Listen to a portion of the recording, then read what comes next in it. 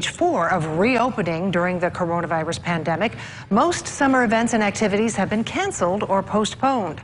Evansville's Department of Parks and Recreation has a plan to make summer a little more fun for kids with all of this going on. Eyewitness News' Raven Ford has details. Governor Eric Holcomb recently announced the go-ahead for Parks and Recreation to reopen across the state.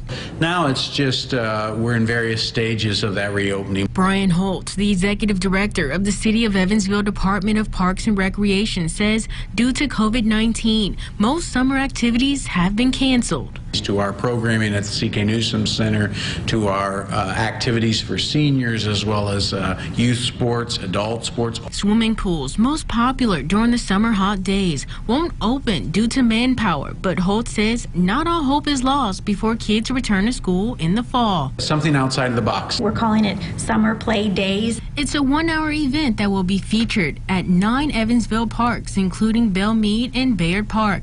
The event will feature crafts, music, and a parachute. And then you can have maybe some sprinkler if we're able to use some water to run through. With the threat of COVID-19 still lingering, Holtz says safety measures will be in place for visitor safety. Keeping in mind social distancing, the importance of those kind of things, hand sanitizer, keeping your distance, but also I just want to encourage people to not only about themselves, but also be mindful of those around you. In Evansville, Raven Ford, Eyewitness News.